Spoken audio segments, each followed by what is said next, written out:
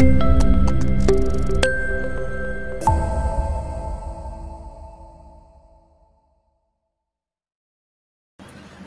good morning. Namaskar सभी को. A warm welcome to 19th World Education Summit School Education June edition. And we are on the day one and we are on our first panel discussion. And the topic of the discussion is accelerating a remote learning revolution, creating opportunities in education for outcome-based learning. To discuss and deliberate the best practices and over this topic, I would like to introduce the speaker of this session. So first of all, I would like to welcome Mr. Raghav Podar, Chairman, Podar Education Group. Welcome, Raghav, sir. Welcome to the World Education Summit and for giving your precious time. I would like to welcome Mr. Abhimanyu Basu, Dean of Academics, Dhirubhai Ambani International School from Mumbai. Welcome, Abhimanyu, sir. Welcome to the World Education Summit. I would like to welcome Dr. Amrita Vohra, Director Education, GEMS Education, GEMS International School from Gurgaon. Welcome, Dr. Amrita, ma'am. Welcome, World Education Summit. Thank you for giving your precious time. I would like to welcome Dr. Prem Maheshwari, Business Director, D2L South Asia. Welcome, Prem Das, sir. Welcome to World Education Summit. And I would like to welcome our moderator and speaker, Dr. Chandrakanta R. Pathak, Principal, HBB Global Academy from Mumbai. Welcome, Chandrakanta, ma'am. Thank you for giving us these opportunities.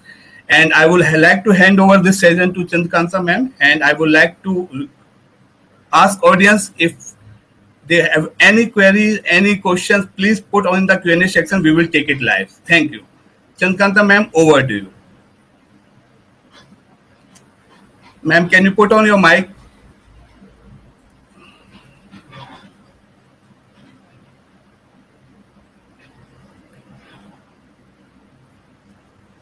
Yes, ma'am.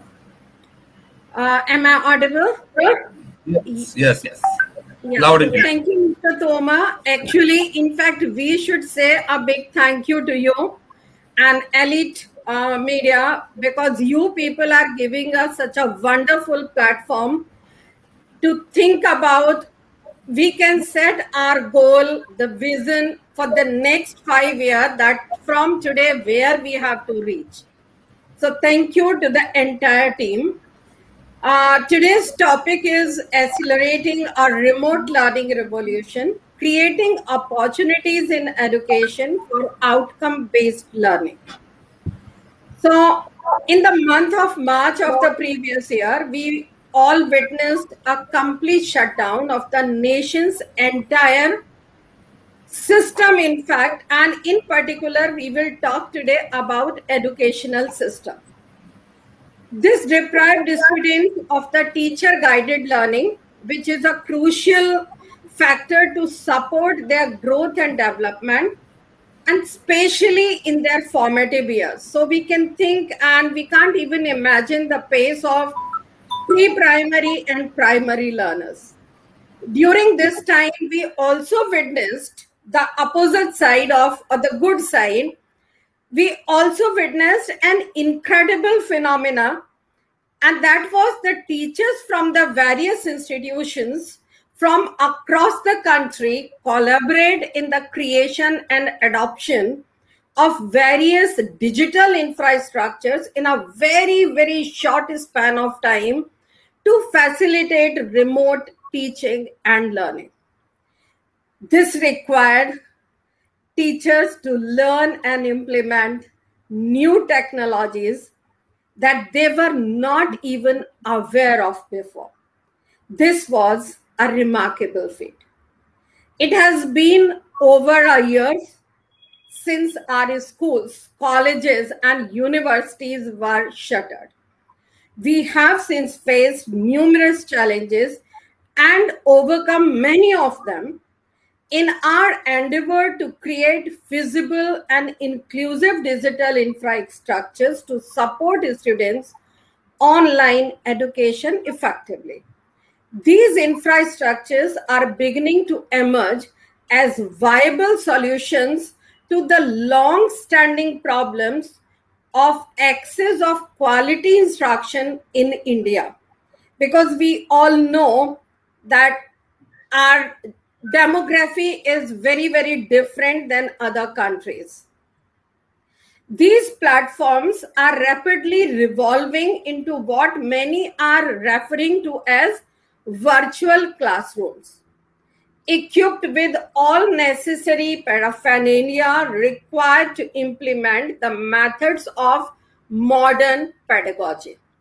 Differentiated and self-paced learning have become a real possibility with virtual classrooms, which we might have not, thought couple of maybe 2 years back, that these kind of technological tools can be used even in the villages, in the remote areas. In today's session, we will share our experience and learnings with the intent of gaining a deeper insight into the nature of this digital revolution. This discourse will also help us develop a better understanding of how we might best engage with this revolution to address some of the lingering challenges in education and to bring about positive changes in classroom practice. So my first question, you have already introduced all the panelists, so I'm directly going to my first panelist, Mr. Raghav Podar. We have seen a precipitous rise in remote learning in the recent past. However, in the process of developing and adopting remote learning, we have faced a number of challenges. Could you shed light on some of the key challenges that teachers have been facing while integrating remote learning into their practice? Yes, thank you, Ms. Chandrakanta. Yes, thank you, Chandrakanta ji, for the wonderful question. First of all, also thank you to Elets team, to Abhishek and to Ravi ji for having me here. It's my pleasure to be at the World Education Summit since many, many years. Now, Chandrakanta raised a very, very pertinent question about what are the challenges that teachers face, because eventually it's the teachers who are going to deliver that lesson well or not well. And the students' learning is only as good as what they understand from the teacher. So while the obvious challenges that teachers faced was that a lot of teachers were fish out of sea. They weren't used to this kind of technology. Many were not digital natives. Many were elderly and hadn't ever used virtual technology to really deliver lessons. And then they were thrown into this deep end of the ocean and asked, now go and swim. And I say hats off to all the teachers out there, because most of them learned to swim very soon. Some spent their summer break last year and practiced. And when we came back from the summer break, then they were very good. But the point is, all teachers have really risen to the occasion, and that's what matters most. However, instead of talking about the obvious challenges that have been spoken on many education fora over the past year, I'm going to be delving into something that's more deep, more profound in the sense of mental health of teachers. Now, people say that, you should have stress-free learning and stress-free teaching. And, teaching is a challenging job. People don't realize how challenging teaching is. Now, some causes of that stress to a teacher emanate from the profession, but many emanate from home and other societal factors. Now, while stress-free is a great catchphrase, you should have stress-free teachers, one needs to understand that some small amount of stress is absolutely normal and is handy to increase focus and energy. The problem lies in today's world of excessive and continuous stress, and the human bodies, or the more specifically the HPA axis, it's a part of our brain. The HPA axis is natural response to stress. That is the release of cortisol. Now, that excessive, frequent cortisol release wreaks havoc on our brains and reduces the ability of the prefrontal cortex, the CEO of our brains, because it controls, I call it the CEO because it controls all the decision-making, executive functioning of the body. So this excessive cortisol release reduces the ability of the CEO of our brains, the prefrontal cortex, to perform at its optimum capacity. And it can actually reduce your brain in size, reduce the synaptic connections between the neurons. So it's incumbent upon us education leaders to ensure a conducive work environment for our teams, because a stressed out teacher will not be able to deliver a good lesson. And quite often, she results in infecting the children with that same stress. Now, people think education is about passing an exam. You've seen over the last 1 month or so, everything is about class 12 exams. Schools are not merely just buildings meant to make children pass an exam. Education is not just a transactional phenomenon. It isn't just about transacting curriculum. The fundamental crux on what good teaching learning is based on is the human relationship. It doesn't matter whether it's done in a physical classroom or a virtual classroom. A teacher who engages her students is the one who has a good, conducive, healthy human relationship with her students. The learning centers of our brain, known as the hippocampus, is located right next to and connected to the emotional centers of our brain, the amygdala. Science has repeatedly proven that this mental and emotional state of a person is the key factor to good teaching and learning processes. Now, the beauty of the way God has designed our bodies is that we have these inbuilt natural antidotes to stress and its accompanying friend called cortisol. These antidotes is what I call the dose to happiness. What does dose stand for? D stands for dopamine, O for oxytocin, S for serotonin, and E for endorphins. So we have to give ourselves a dose to happiness. Great. But how do we get this dose to happiness? Well, our body releases them naturally when we do the things that our bodies were meant to do. Things like physical exercise, run, skip, dance, jump, play a sport, do aerobics, do yoga, meditation, mindfulness. These simple activities bring back the oxygen circulation in the blood along with those dose chemicals and bring happiness, alertness, and focus. Even doing just 30 minutes every day of brisk physical exercise of whatever it is you enjoy doing results in your body naturally releasing these good chemicals and reducing your stress.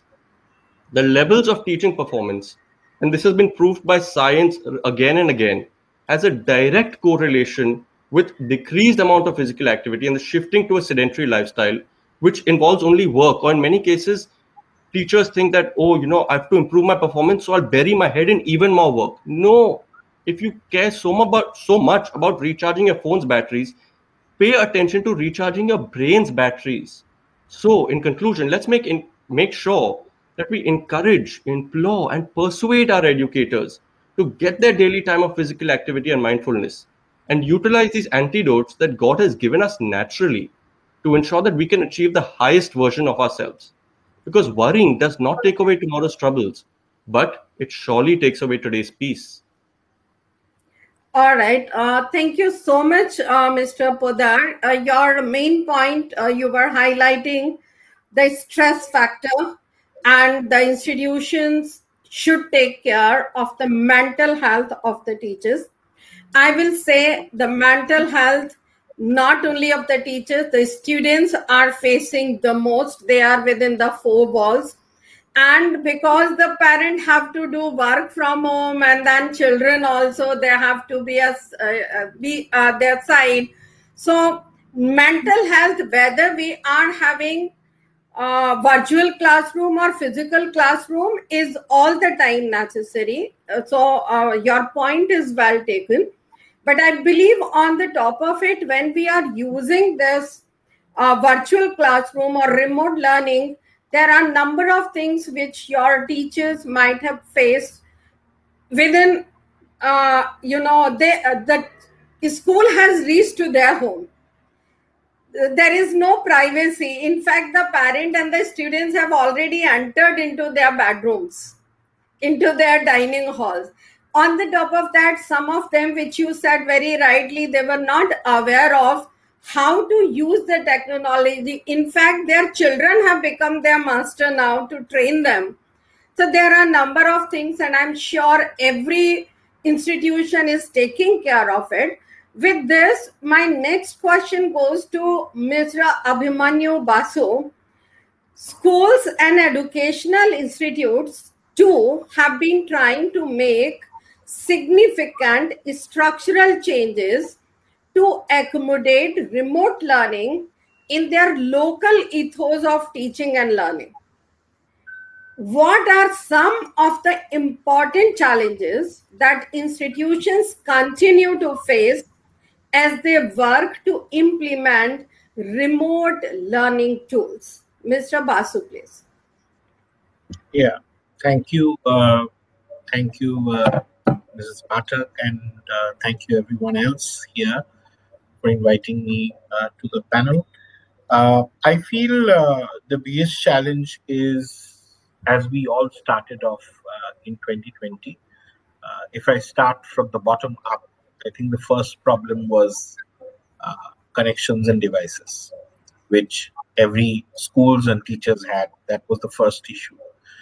Which once it's sorted, I think Raghav has actually shared. The second issue is that how the teachers was ready and what the schools did about that.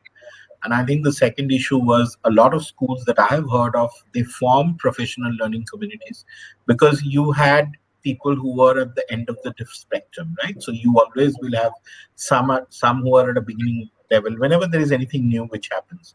So how they could learn from each other was, how you could create that sort of community where they would feed from each other, really. And that happened very actively. It has happened across schools worldwide. And not only within schools, but also outside schools, where people have helped each other. I mean, there is one thing that I keep hearing from people who are in business, not in education, is that how educationists actually share and are open to share their best practices without anything, which is not a common deal in businesses, which you know, because it's a top secret about everything what happens. And I think that sort of a mindset actually helps in the plan for collaboration. So all the larger communities, right, of different platforms, whether it's Microsoft, Apple, Google, they have their communities. You have communities within the school, outside the school, and that has actually helped to learn together.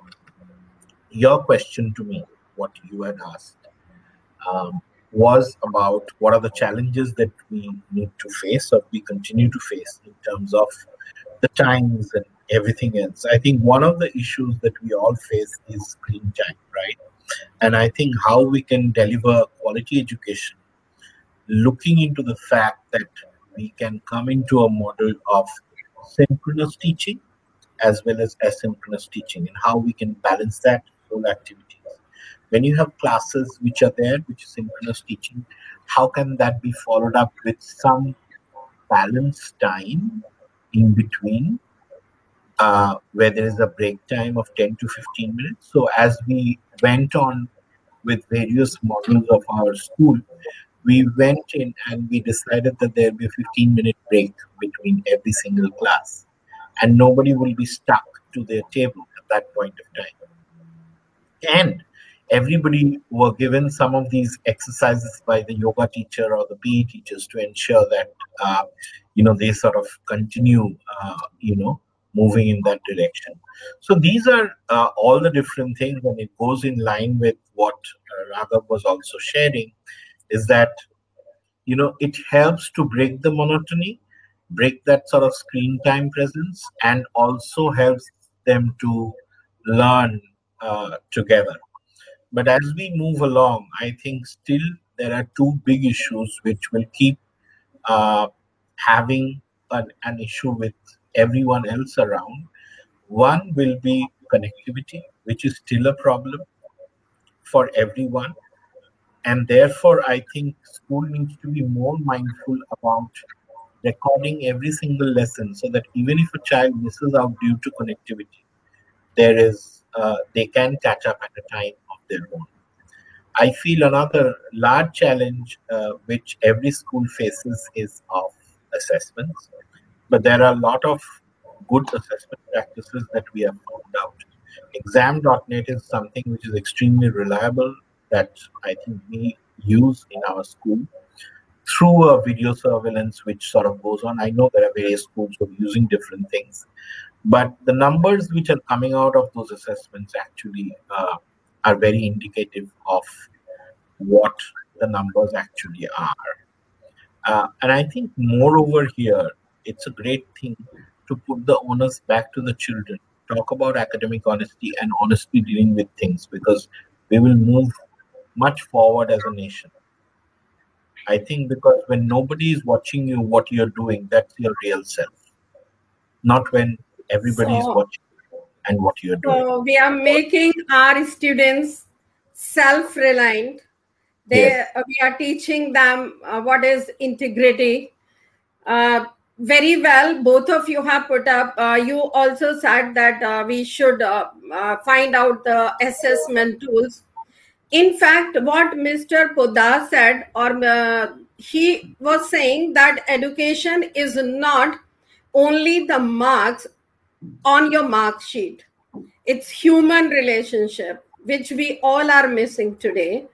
But at the same time, very well put up that education is something beyond mark sheet, which the child has in his or her hand. You also said that one was connectivity, which I felt, which I have experienced just now. I was out from the studio and then again I have to get in. So connectivity issue is always going to be, our government and we all have to work towards it. But the other point for assessment, yes, we all are trying to find out and using and experimenting different tools. But it has taught us that assessment does not mean only the final mark sheet. The children are getting now their grade 10th and 12th result on the basis of last 2 year or 3 year.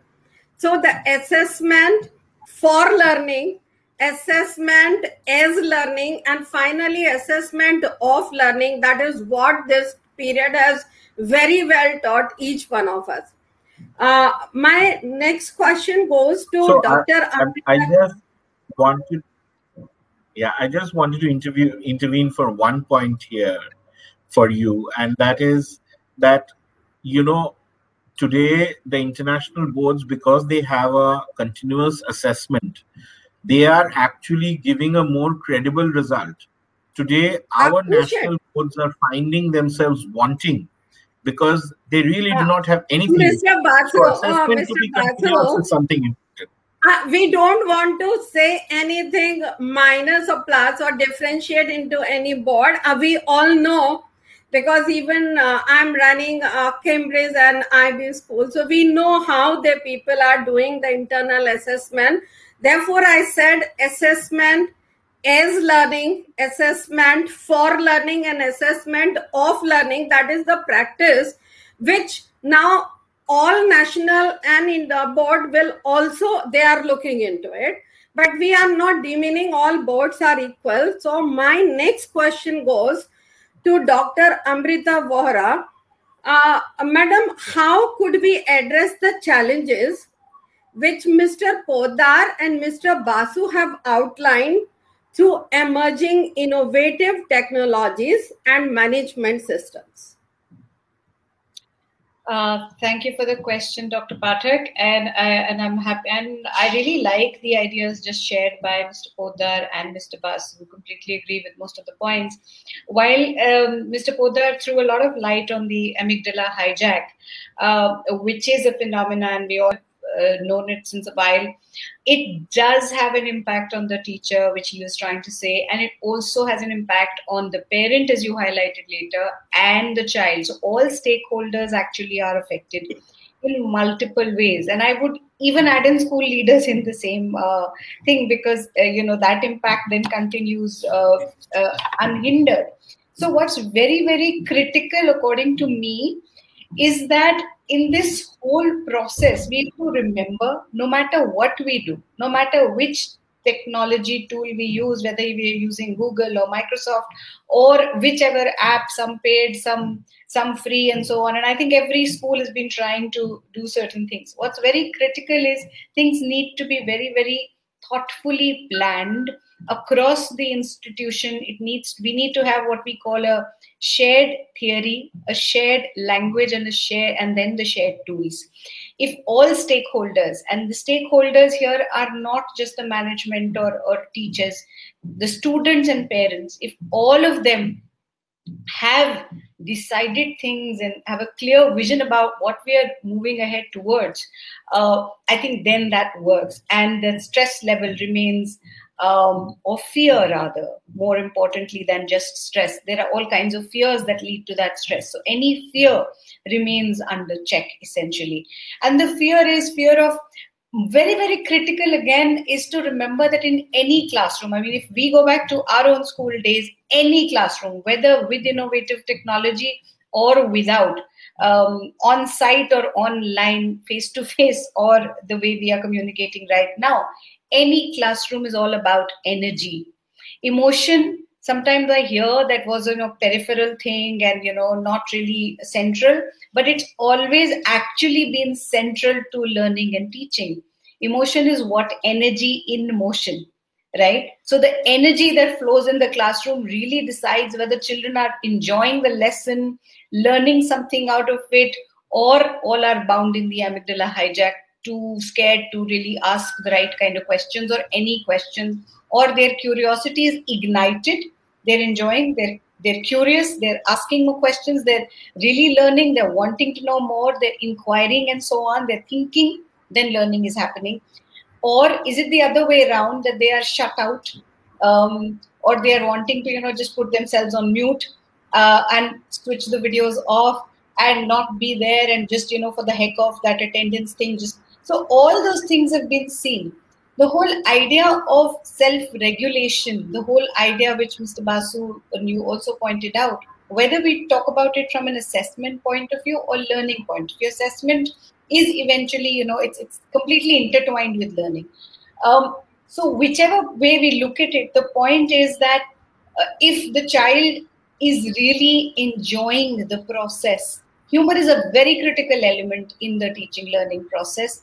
And enthusiasm with which everybody moves ahead is a very critical element. It is at the base of it. If we are able to look at that, right from the person who welcomes somebody at the gate of the school to anybody, and right now when we are in this virtual space, again, from that technology provider who's providing us a certain tool which we are using for teaching and learning, to maybe a textbook, maybe a resource online, everything really is a contributor in the process, and all of these need to be really, really well aligned. I think the classroom has, for the first time, transcended the idea of space and time. When it is so, parents, you pointed out earlier, teachers are facing a very complicated scenario. I mean, teaching has been considered a very private profession.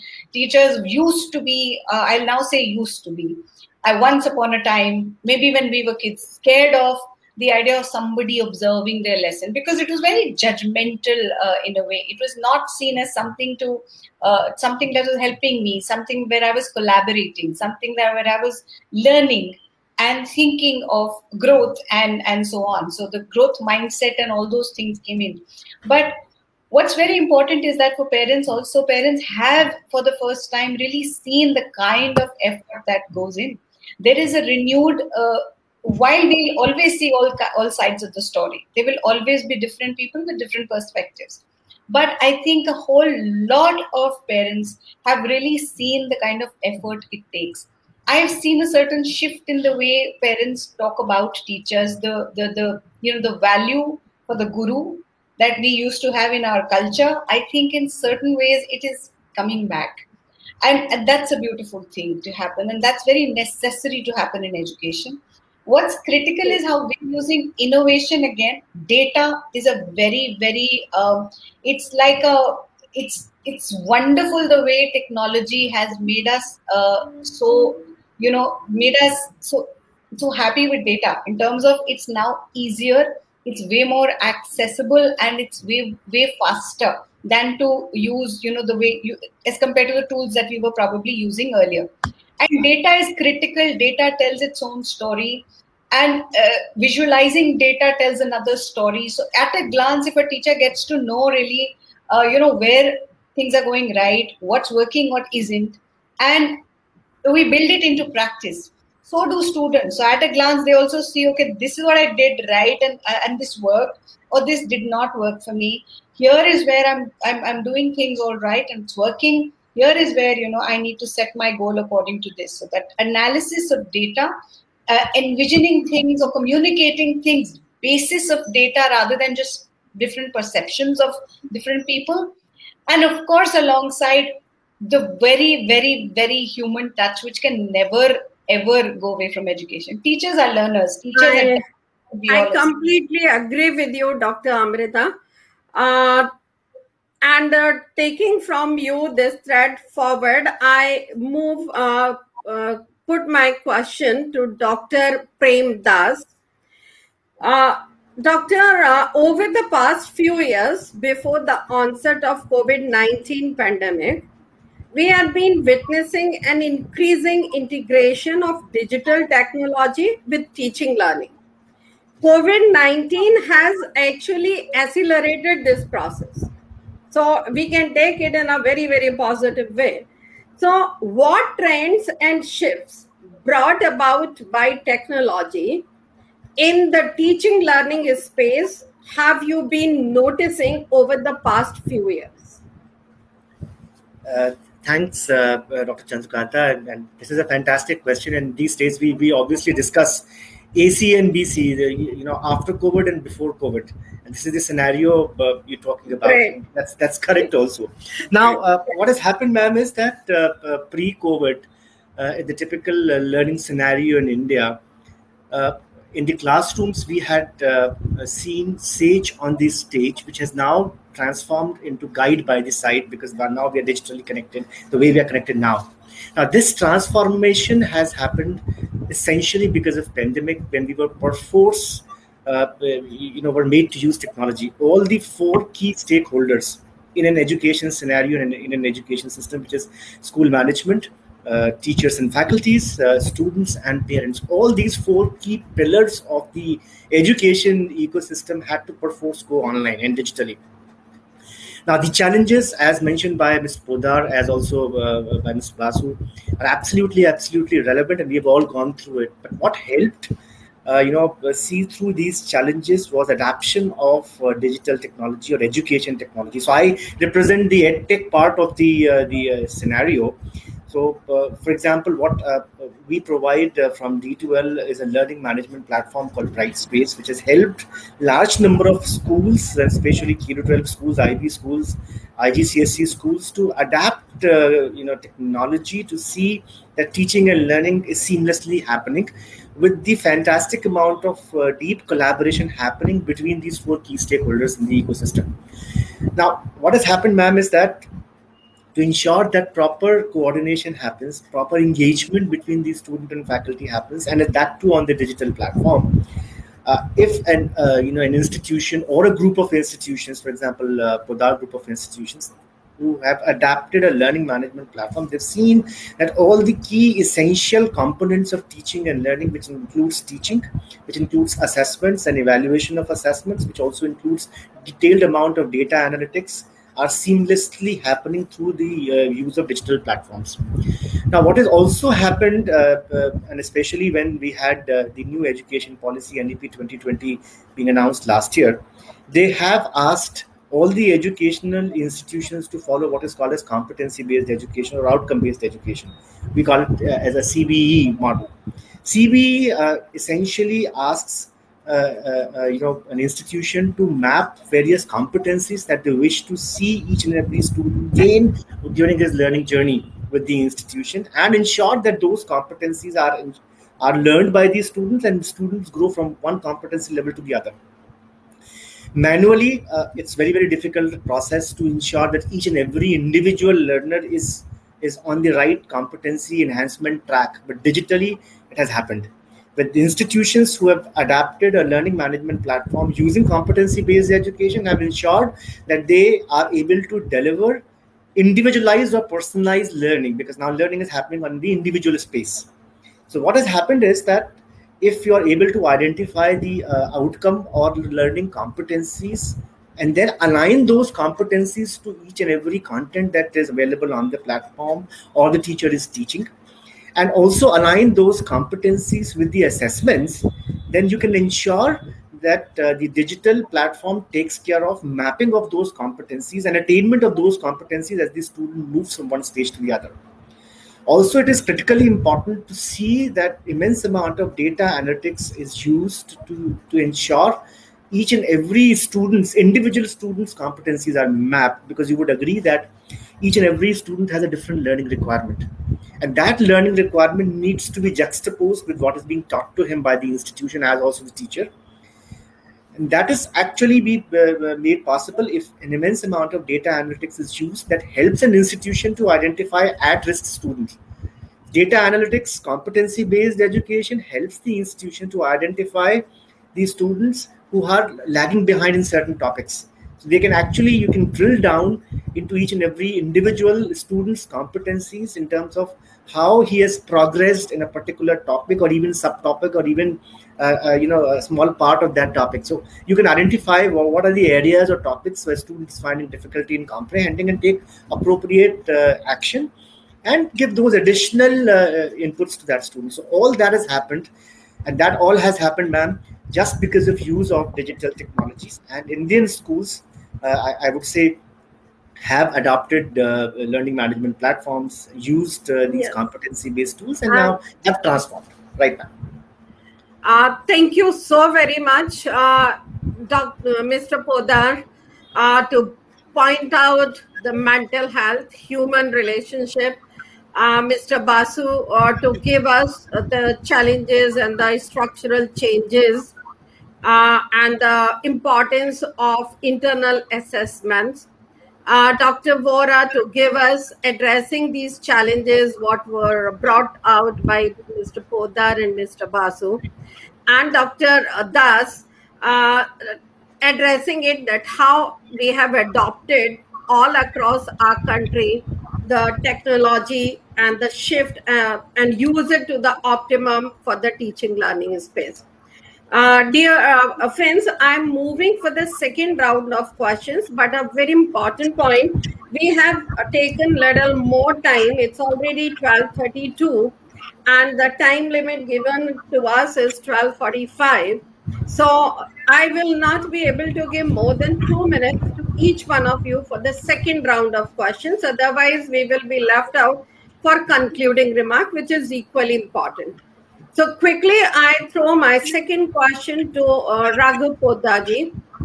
One of the advantages of the remote learning revolution is that it has provided teachers with a number of digital tools to keep students engaged.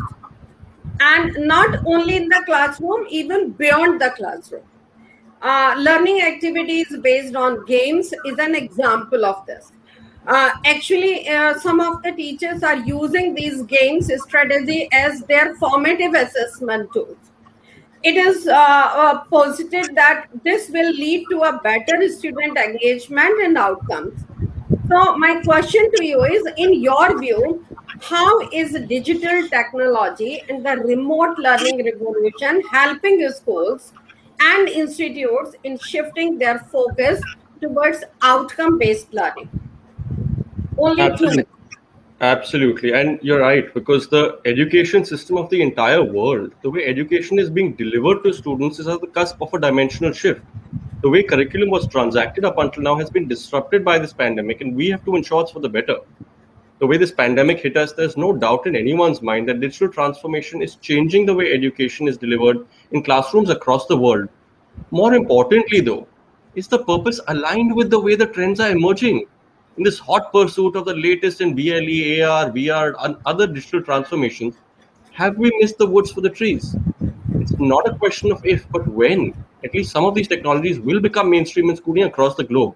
And while learning outcomes is definitely the most important thing, along with lesson delivery and engagement and building and cultivating curiosity inside a child's brain, the new normal that's going to come is going to be hybrid, blended, or what is being called phygital, the mix of physical and digital. But the fundamental question still lies, is are we serving the purpose of education, getting our children ready with those future-ready skills? Or are we just sitting and finding fancier ways of lesson delivery through e-pedagogues?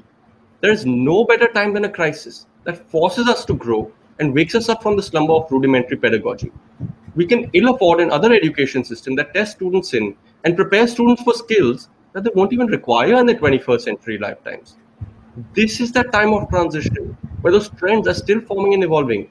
And it's incumbent upon us, especially education thought leaders and influencers, who have to shoulder this responsibility to steer this evolution of education in the direction which will truly benefit our 21st century students the most. our posterity will look back at this time as one of those defining moments that comes once in centuries. And they're going to either thank us for the direction in which we took education, or they're going to curse us for not rising up to the occasion when we had the opportunity. Great. So it reminds me once again, what you are saying is that need or the necessity is the mother of invention.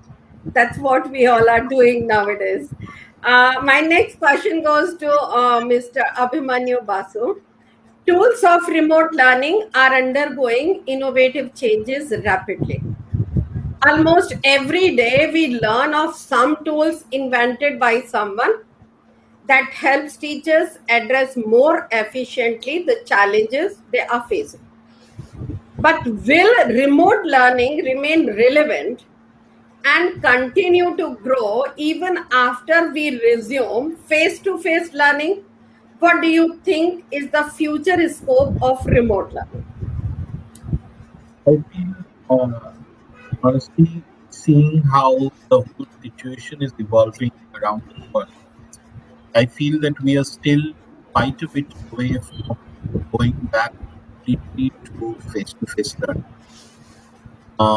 Hybrid will be a beginning, but I do not think anyone in the world has an answer on when would that be. Looking at how the rest of the countries in the world are moving, I think it wouldn't be only once 67% of the population is vaccinated. We should look at a timeline of December, January at the earliest, of parents feeling confident of sending their children back to school, or even governments thinking that way.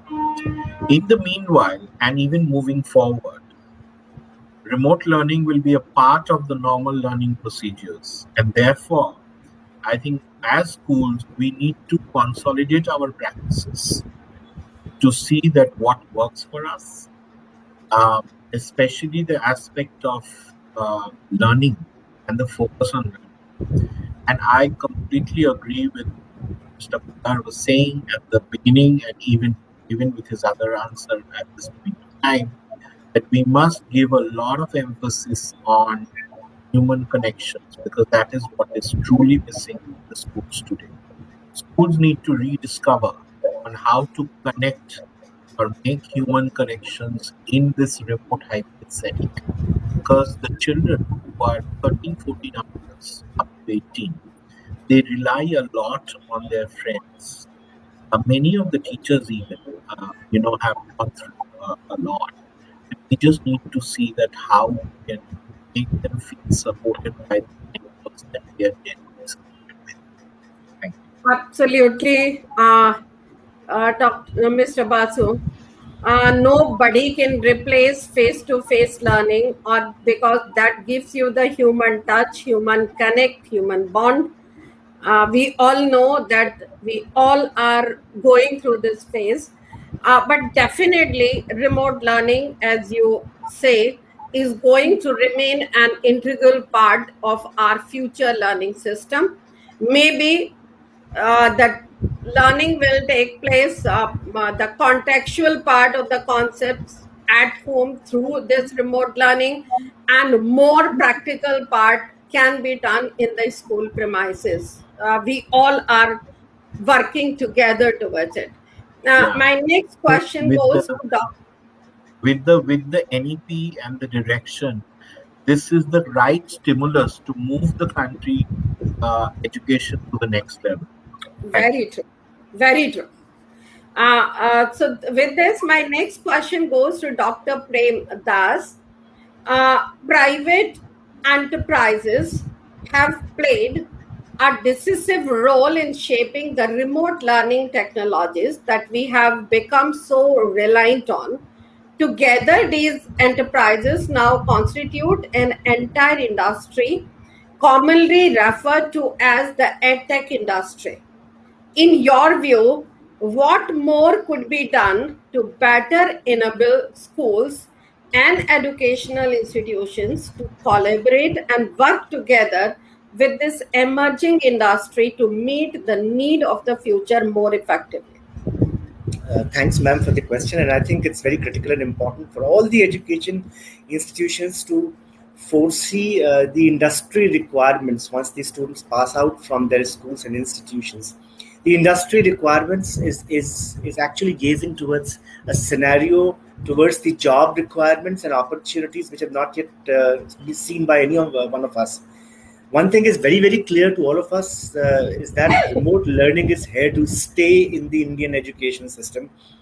And though the vision and the view and the way it will be actually existing in the Indian education system could be different. It could be established as a side-by-side or a parallel or a complementary system, but then it has to stay, not just because of the important features it provides and the digital native nature of children today, but given the fact that every school has used and experienced the remote teaching methodologies through the pandemic. Schools, both large and small, have experienced technology, and we are at the phase of expanding an experience, as a way of forward, rather to take a step back to where we were. And the need for education are changing at rapid pace. We all know that.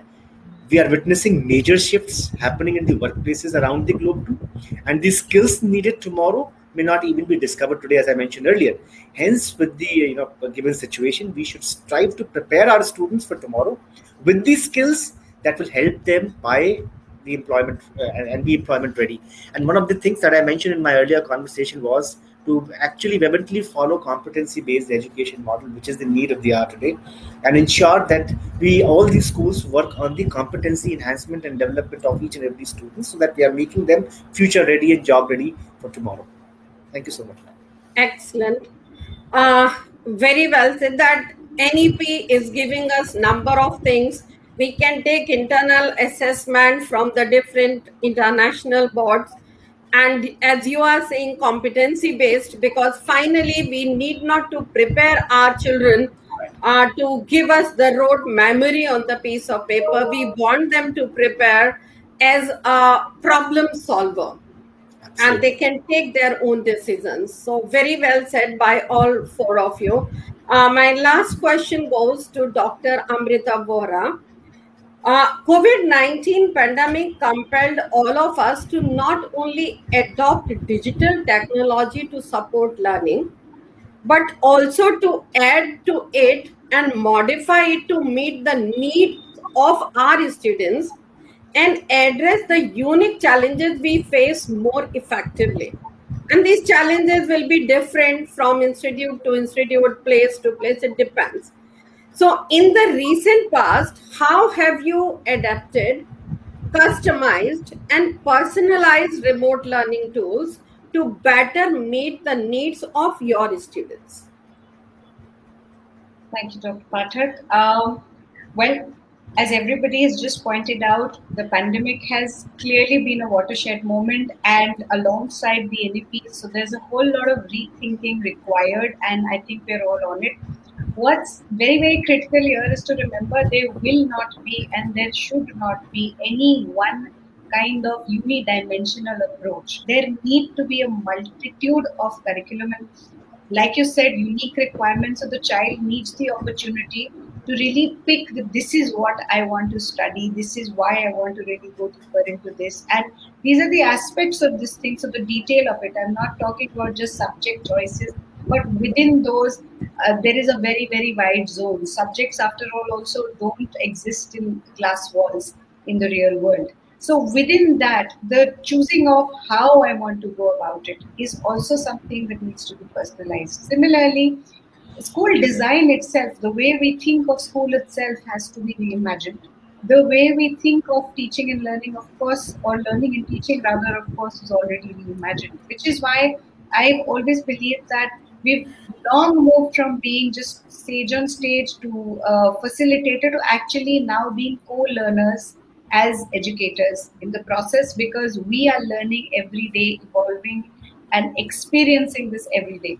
One of the things, so to go a little deeper in the past, when the pandemic happened, the lockdown happened or began in India, thankfully we were very well prepared because we were already, the teachers were already trained, it was writing on the walls, so things were kind of in place. And since our other schools across the globe were ready, our readiness was way better. But as things progressed, of course, we've all had challenges like everyone else, and we've gone ahead reinventing ourselves every step of the way, because every adversity means opportunity, and some things help you learn, some things help you grow. So that's what it has essentially been. So every day is a reinvention, a rethinking, and that's beautiful. The professional learning communities have really worked together. That's been, I think, the most important thing for us. No top-down approach works in such a scenario. Yes, of course, you have to kind of lead the way a little, show the direction a little, but what really works well is every stakeholder coming together, and teachers really leading CPD sessions also for each other, everyone exploring, innovating together. That culture works the best way. And so we're no longer talking about just a future of education, a future. There's no one future. There are futures of education that we need to look at. Because children today, we today, cannot predict 10 years from now what are the kind of jobs. They're not even invented yet. What are we really preparing them for? If we can ensure that we're working on making them good human beings and happy ones, I think the rest will really fall in place.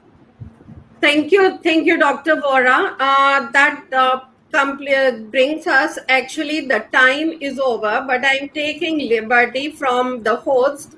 If I can just take 5 minutes more and take one concluding remark from each of my panelists. For the benefit of our audience and fellow panelists, could each one of you share just one best practice that you have adopted at your institution, and how will the accelerating digital revolution in education further aid the remote learning revolution? Any one best practice from each one of you, and you can let me start with Mr. Raghav Podar. Sure. The one best practice that I would like to focus on is heuristic learning, what is known as heutagogy. So from pedagogy moving to heutagogy, what that basically means is self-directed, self-led, self-owned learning for a student, which is the highest form of learning that can occur inside a child's brain or inside a human's brain, where you make them the owner of that learning. So you give them the project and let them decide what are the problems, what are the things they want to solve, put them in front and center, instill faith, belief, power, trust, and empower the students. And if you do that, they will go and fly, because children live up to labels. If you have a label that you are fantastic at this, they are going to live up to that label. So heuristic learning, heutagogy is my one best practice. Thank you, Mr. Podar. My next concluding remark I want from Mr. Abhimanyu Basu. I feel what really works in a school scenario is promoting organic growth amongst all the constituents, which means teachers, students, and parents. They need to own every single new practice that they're doing. That's the only way that they will be happy with it. Unless people are happy and they love what they're doing, you're not going to move forward as a school. Dr. Prem Das. Ma'am, I'm I really love competency-based education and wish that all the institutions in India adapt to competency-based education as an alternative teaching methodology that would include focus on discretely measurable competencies, self-paced learning, mastery-based programs, and real-time granular feedback mechanism between the teachers, school management, faculty, and parents.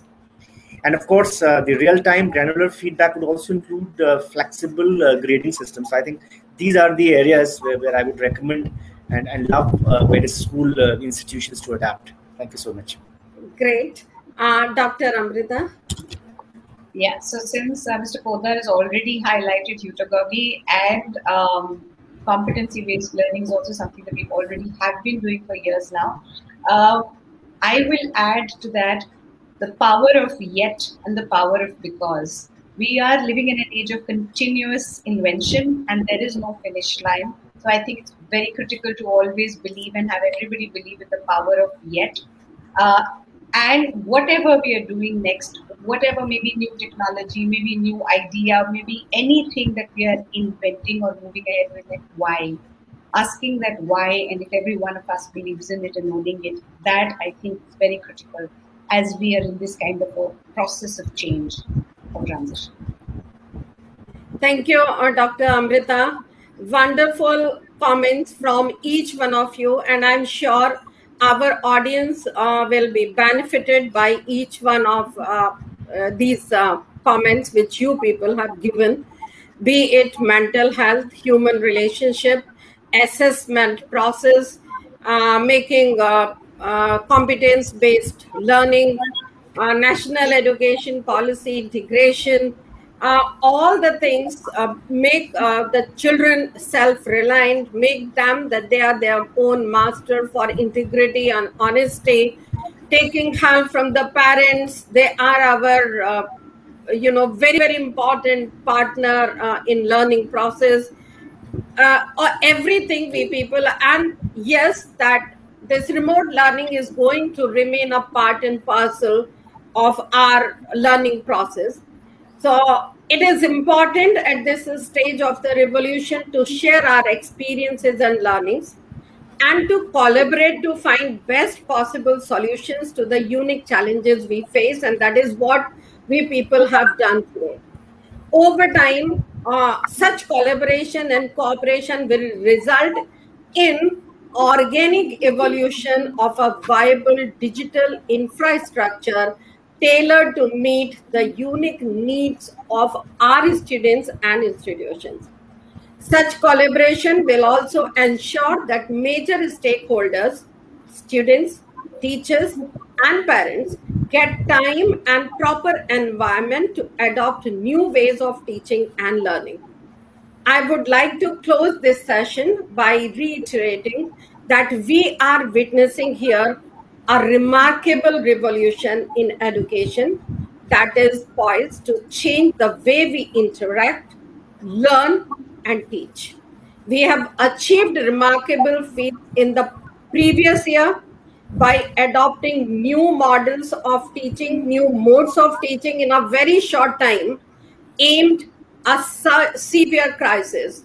And we all know this pandemic or this situation is once in century. And we were all not prepared, but yes, we all have sailed through brilliantly. This has shed light on the latent potential that exists in the teachers' community. One amongst you said that, yes, our teachers have done a commendable job. They have prepared themselves and the people are, struggling. They are learning and then they are making our children to learn. We need to find ways to nurture this potential and put it to the best use. With that, I wish you all the best. Stay safe, stay healthy. I hand over Charles back to the host. Thank you, ma'am. Mr. Abhishek.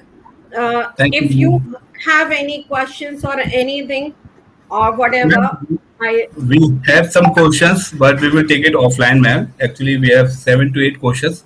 We will put you on the mail, and if it seems worthy, all the panelists can revert on that. So till then, ma'am, we have to close this session as we are already up on the time. So I request all my audience that you can follow our speakers on their social handle as well. They are pretty much active on the social handle. Please ask some genuine queries. Please ask some genuine questions so that they can get back to you. So I request by this, Aman, to please share the token of appreciation from the World Education Summit side to all our speakers. So this host speaker certificate is presented to Mr. Abhimanyu Basu, Dean of Academics, Dhirubhai Ambani School. Thank you, Abhimanyu sir, for giving your precious time to us. It's always a pleasure to have you. And speaker certificate is given to our speaker and moderator, Dr. Chandrakanta R. Pathak, Principal, HVB Global Academy from Mumbai. Thank you, Chandrakanta ma'am. Thank you for giving your precious time. Always a clean moderation from your side.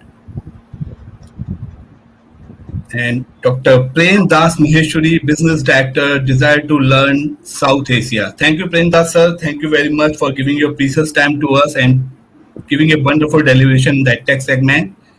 Dr. Amrita Vohra, Director Education, GEMS India, GEMS International School from Gurgaon. Thank you, Dr. Amrita, for giving your precious time to us. It's always been a pleasure for you every World Education Summit. And our speaker set will be presented to Mr. Raghav Podar, Chairman, Podar Education. Thank you, Raghav, sir. Thank you very much for giving your precious time to us.